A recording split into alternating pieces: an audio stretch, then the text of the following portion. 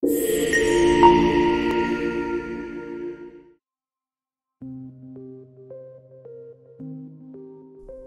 Earth's recent history, there's a fascinating story about enormous creatures that once roamed our planet.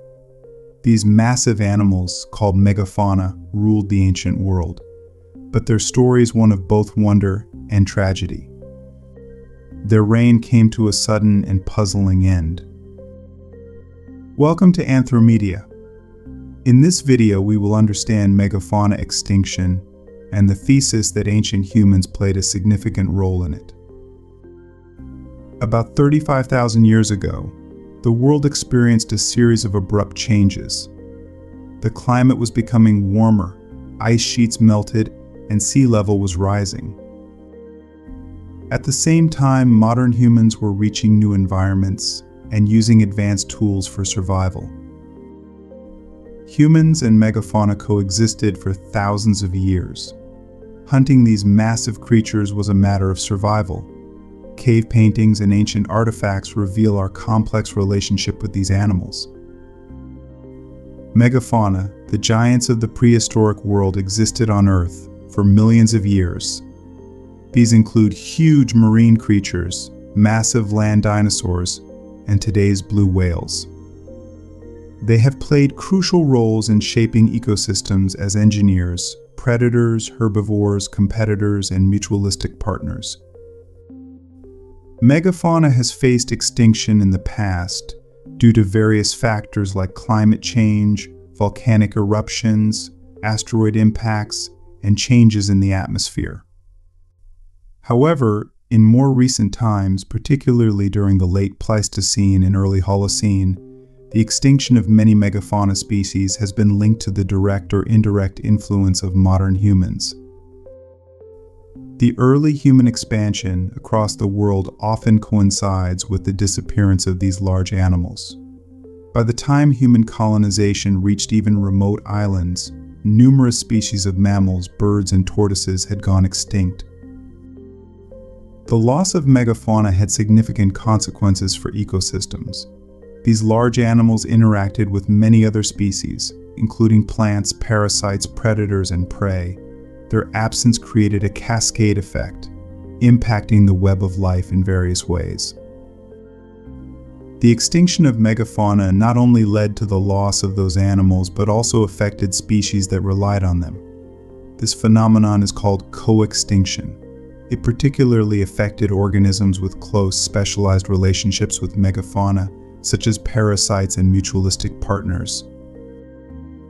Recent research looked at the extinction of large mammal species that weighed at least 10 kilograms over a period from 132,000 to 1,000 years ago. They found evidence of 177 such species that went extinct globally or on continents during this time. Africa had 18 extinctions, Asia 38, Australia 26, Europe 19, North America 43, and South America 62. The study also identified regions where these extinctions were most common. Texas had the highest number of extinctions, about 33 species, and Uruguay had the highest proportion of extinction, about 78%. Certain areas like southern South America, southeast North America, Western Europe, and southern Australia were identified as extinction hotspots, while sub-Saharan Africa and southern Asia that had fewer extinctions are considered cold spots. The Late Quaternary period, which began around 129,000 years ago and extends to the present, saw a significant extinction of megafauna across much of the world. Earlier in the Pleistocene, at the beginning of the Quaternary period from about 2.6 million years ago, both small and large species went extinct, and many were replaced by new or immigrating species. However, during the Late Quaternary, most extinctions affected large mammals, along with some big birds and reptiles, while marine animals were mostly unaffected. In the 19th century, scientists like Alfred Russel Wallace and Charles Darwin recognized this large-scale extinction. Wallace famously noted that we now live in a zoologically impoverished world, as many of Earth's largest and most fascinating creatures have disappeared. Today, there's renewed interest in this topic due to concerns about current extinctions and the future of ecosystems. Some experts argue that we are currently witnessing the beginning of a sixth extinction where many species are at risk of dying out. Scientists have made great progress in studying extinctions by using a method called radiocarbon dating. This helps them find out how old fossils, like bones and teeth, are. Knowing the age of these fossils is important for understanding when and where different species disappeared. Other methods like ancient DNA analysis are employed to understand the loss of genetic diversity, which can cause extinction. However, some species, like the musk ox, have survived despite facing similar problems. One of the big mysteries in the study of megafaunal extinctions is why some regions, like North and South America and Australasia, were hit harder than others, like sub-Saharan Africa and Southern Asia, where large animals like elephants and rhinos still survive, though they are now endangered. Understanding the reasons behind these regional differences is a key challenge for scientists studying this period of extinction. Factors like climate change, habitat loss, and human hunting are all believed to have played roles in these extinctions. Let's understand the pattern of extinction in different regions one by one. During the last glacial period, particularly around the last glacial maximum between 21 and 17,000 years, a large ice sheet covered much of northwestern Eurasia, and extensive glaciers formed in the Alps and other mountain ranges. The vegetation in regions that are now tundra or forest was herb-dominated steppe tundra, also known as the mammoth steppe forests, survived only in southern areas. Although the impact of megafaunal extinctions in northern Eurasia has been downplayed compared to regions like North America, the losses were still significant. In areas with good data such as Europe, Russia, Kazakhstan, Mongolia, northern China, and Japan, approximately 18 out of 49 large mammal species, about 37%, went extinct. These included some of the largest animals, such as 3 species of elephants and 2 species of rhinoceroses, all of which weighed over 500 kg. The extinction events in northern Eurasia can be grouped into 4 phases. The first wave occurred about 40,000 years ago, but these events are less understood due to limited radiocarbon data. The second wave happened around the start of the last glacial maximum, the third during the late glacial and early Holocene, and the fourth in the late Holocene. Each phase saw the disappearance of different species over time. During the early last glacial period, several large animals like the hippopotamus and straight-tusked elephant disappeared from Europe as the climate cooled.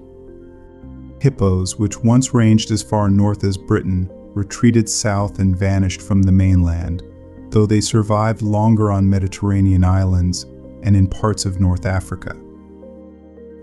The straight-tusked elephant was common in Europe during a warmer period, but may have survived in Iberia until about 50,000 years ago, with some evidence suggesting it lasted even longer in northwestern Europe, although this data needs further confirmation.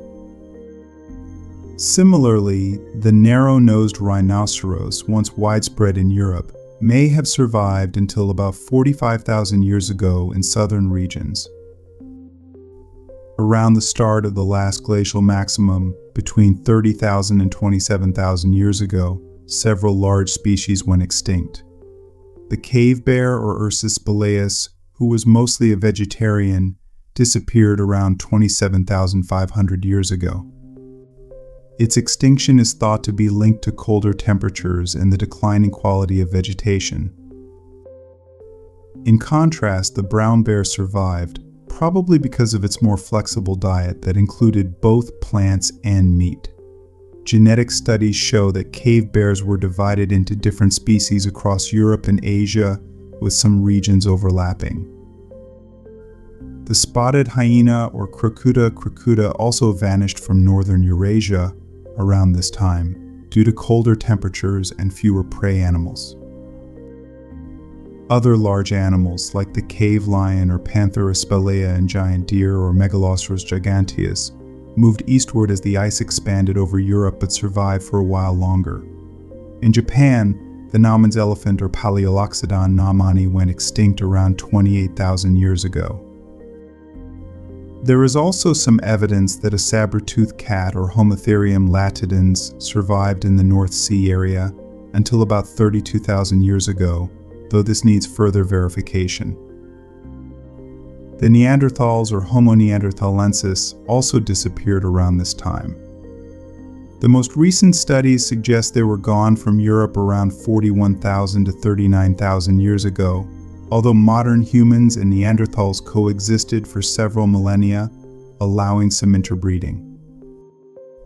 Neanderthals likely faced competition from modern humans and worsening climate conditions, which contributed to their extinction.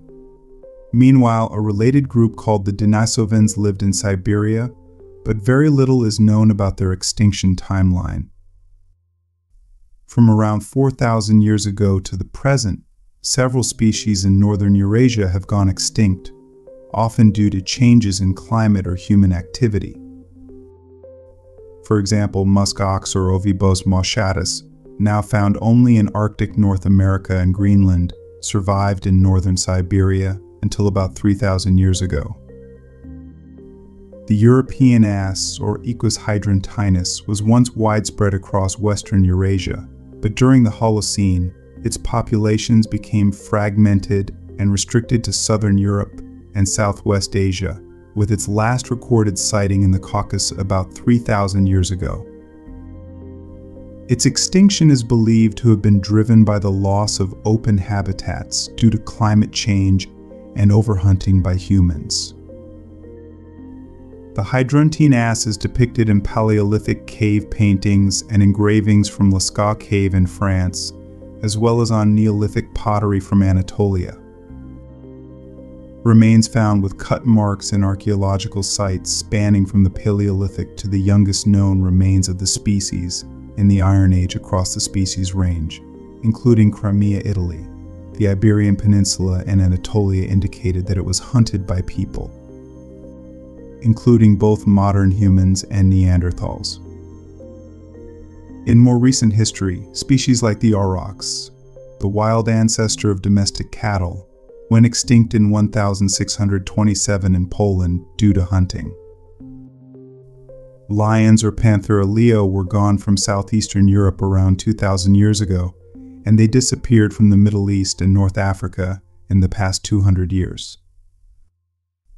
Leopards or Panthera pardus were wiped out from southern and central Europe during the Holocene, but continue to survive in northern Eurasia, China and North Korea, as well as Africa and southern Asia. There are some species like the extinct camel or Camelus noblochi and the spiral-horned antelope or Spiros kyatensis that have limited data on when they disappeared, but it's thought they vanished during the Late Quaternary. For other species like the giant deer or Cynomegaceraus yabe, which lived in China and Japan, the youngest record is around 44,600 years ago. The extinction patterns in northern Eurasia are staggered over thousands of years, unlike in North America, where most extinctions occurred rapidly during the late glacial period. In Eurasia, each species had its own complex pattern of range contraction and extinction, likely driven by environmental changes rather than direct human activity. During the last glacial period, North America had a rich variety of large mammals, partly because of an event called the Great American Biotic Interchange.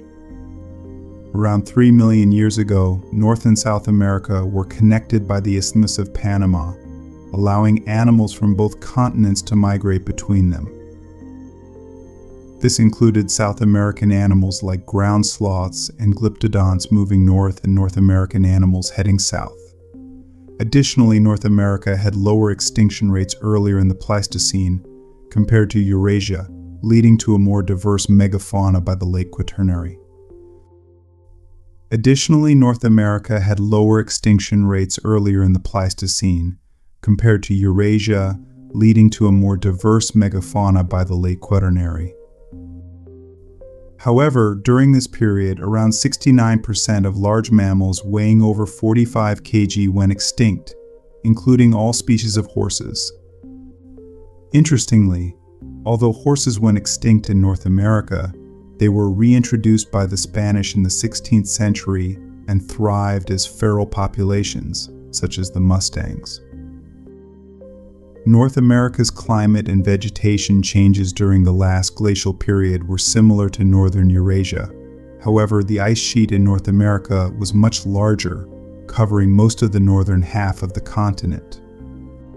For many years, this ice sheet prevented animals and humans from moving between Alaska and the rest of the continent.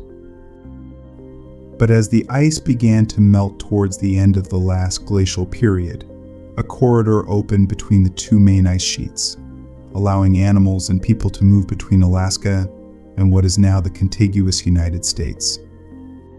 By analyzing pollen records, scientists have found that vegetation remained stable during the last glacial maximum between 21,000 and 17,000 years ago, but changed rapidly in the late glacial between 16,000 and 11,500 years ago, and early Holocene between 11,500 and 8,500 and 8,000 years ago.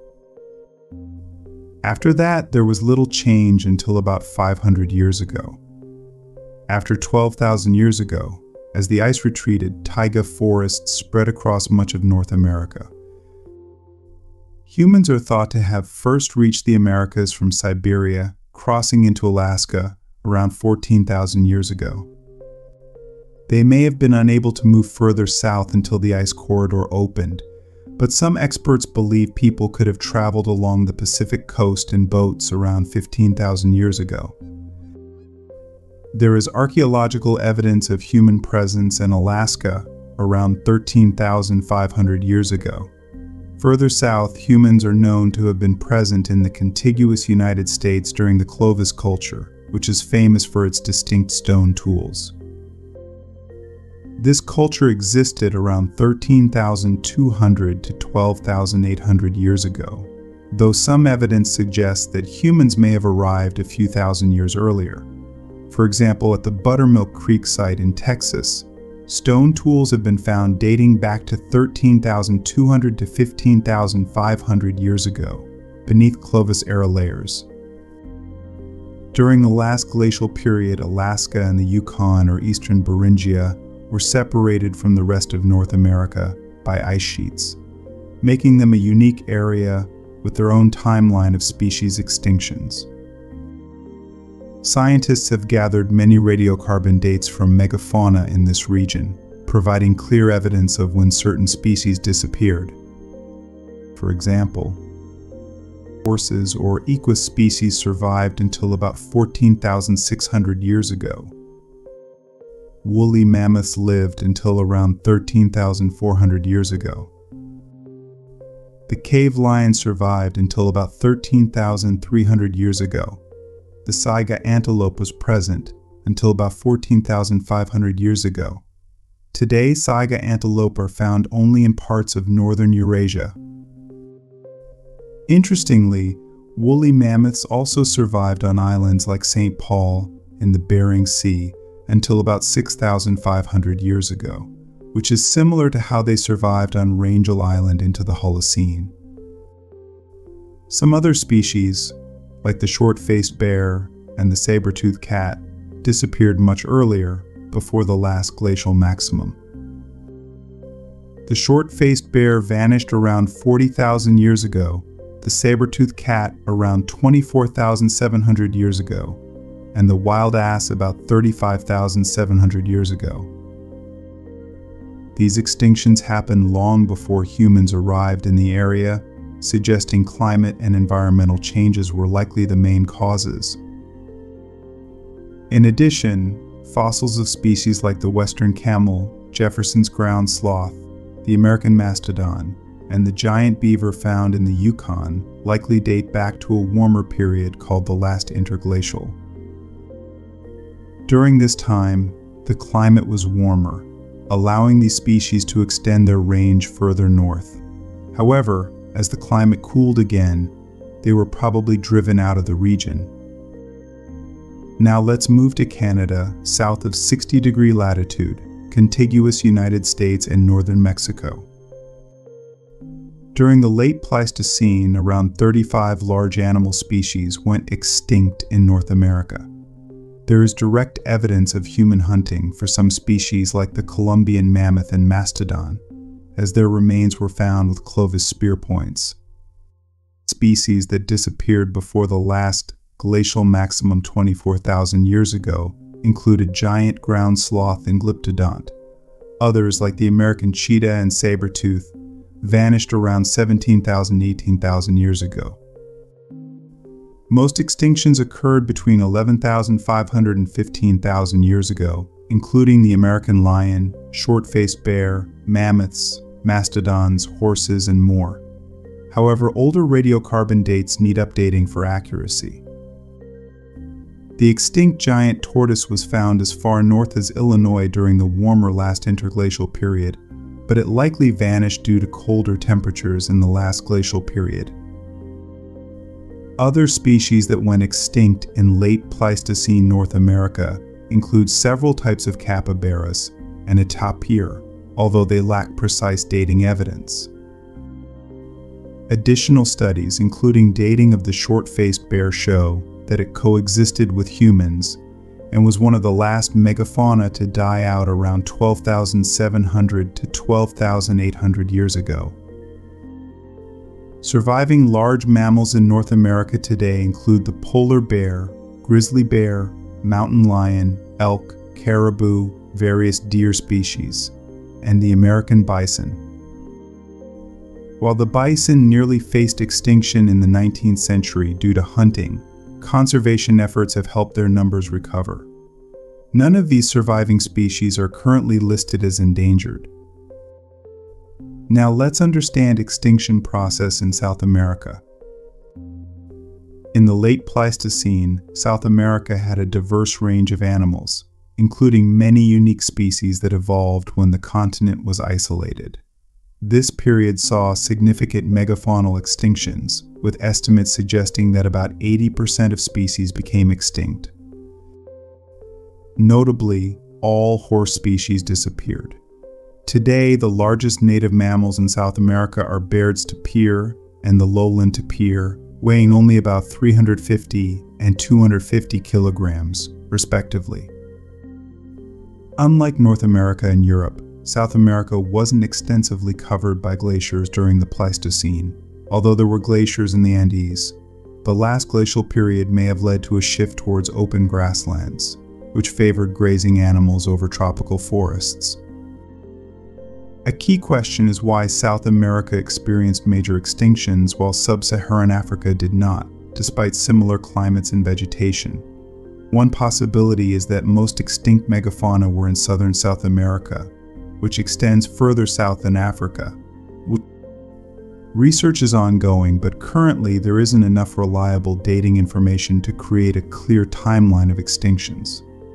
Fortunately, many South American extinctions happened within the range of radiocarbon dating, making future research promising. Most archaeological sites in South America date to about 13,000 years ago, or more recently, with the Monte Verde site in Chile being notable for dating to about 14,800 years ago. This site is recognized as one of the earliest known archaeological locations in the Americas. Based on the dates of extinction of various species, 3 groups have been created. Extinction before 18,000 years ago includes species like Homsina, or giant armadillo, Glyptodon, and Haplomastodon. Extinction between 18,000 and 11,000 years ago includes Cuvironeus, Mylodon, Nothrotherium, and Toxodon.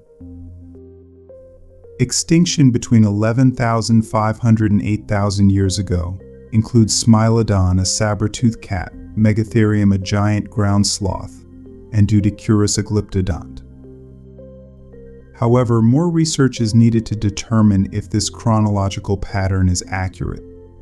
Some species might have survived into the Holocene, which began around 11,700 years ago. The Australasian ecoregion provides an interesting perspective for understanding megafauna extinction. During the Pleistocene era, Australia, Tasmania, and New Guinea were part of a larger landmass called Sahol, which was connected during periods of low sea levels. While much of the northern continents were covered by ice, Australia experienced limited glaciation but underwent significant climate changes, alternating between dry and wet periods. For instance, in Queensland at a site called Lynch's Crater, tropical rainforests thrived from about 130,000 to 78,000 years ago, but then changed to more drought-resistant plants like eucalypts and acacias between 46,000 and 11,000 years ago, only to see the rainforests return during the Holocene. The first humans, ancestors of modern Australian Aboriginals, likely arrived via Southeast Asia between 62,000 and 43,000 years ago. Despite lower sea levels, they would have needed boats to cross the barriers created by water. Australia's mammalian fauna was dominated by marsupials, along with a few egg-laying mammals like the platypus and some unique rodents and bats. The dingo, a dog-like animal, was introduced from Southeast Asia around 3,500 years ago. During the late Pleistocene, around 55 mammal species went extinct in Australia and New Guinea, including about 40 megafaunal species. The extinction event was significant, with about 91% of Australia's megafauna disappearing. One notable aspect of Australia's extinct mammals is that they were generally smaller than their counterparts on other continents. This might be due to limited food resources and the vast arid interior of the continent. The largest known mammal from this time was the giant wombat-like Diprotodon, which could weigh up to 2 tons. Other large extinct species included various giant kangaroos and a marsupial lion known as Thylacoleo. Extinctions also affected non-mammalian species. For instance, the giant flightless goose called Geniornis newtoni and the giant monitor lizard called Varanus priscus or Megalania are believed to have disappeared around the same time. Most experts believe that nearly all megafauna went extinct around 46,000 years ago, which is earlier than in other parts of the world. The reasons for these extinctions are debated, with overkilling by humans and climate being two main theories. In Australia, some important surviving species that are considered megafauna include red kangaroo weighing about 85 kg, western grey kangaroo and eastern grey kangaroo. These are smaller than the red kangaroo. Emu is a flightless bird that averages around 36 kg but can weigh up to 50 kg. Southern cassowary can weigh as much as 58 kg, especially females. A significant reptilian survivor is the saltwater crocodile, which weighs between 400 to 1,000 kg. This is the largest living reptile in the world and is a major predator of large land animals, both in water and on land. Unfortunately, several smaller marsupial species have recently gone extinct. One well-known case is the Tasmanian wolf or Tasmanian tiger. The Tasmanian government even paid hunters to kill these animals. The last wild Tasmanian tiger was shot in 1932, and the last one in captivity died in 1936. South and Southeast Asia is a diverse region, which includes the Indian subcontinent, southern China, Southeast Asia, and the islands of Indonesia and the Philippines. While there are many records of large prehistoric animals from this area, it's often unclear when many species went extinct due to poor geological data. Some species that likely became extinct during the late Pleistocene in southern China include Stegodon orientalis, a large elephant-like creature, Paleoloxodon pneumaticus, another extinct elephant, Elyropoda baconi, a giant panda, Megatyrus augustus, a large tapir, and Ultima, a type of hyena. Some of these species have also been found in Vietnam and Java. Claims of other megafauna surviving into more recent times have been re-evaluated, and only the Bubalus mephistopheles, a short-horned water buffalo, is confirmed to have existed during the early to middle Holocene in various sites in China. There is still much debate and uncertainty about the causes of the extinctions that occurred during the Late Quaternary period. The extinction of large animals during the Late Quaternary period seems to be closely linked to where humans lived and how long they coexisted with these animals rather than just climate changes. This pattern is particularly noticeable when comparing South America to sub-Saharan Africa. In South America, there were significant extinctions of large animals despite the climate not changing drastically. This contrasts with sub-Saharan Africa, where there were fewer extinctions despite similar climate changes. In South America, some fluctuations in humidity and habitat types might have played a role, but they don't seem to be more significant than in Africa. Additionally, many of the extinct species in South America were adaptable and could switch their diets based on the available food. In North America, even though climate and vegetation didn't change dramatically, there were significant extinctions, especially around 11,500 to 10,000 years ago, which coincided with the arrival of modern humans. Some experts are arguing that climate change alone couldn't have caused the extinction of large animals in Australia. They say there's no clear explanation of how increasing dryness or aridity could have led to the extinction of big animals without affecting smaller ones or making animals adapt to the changing conditions.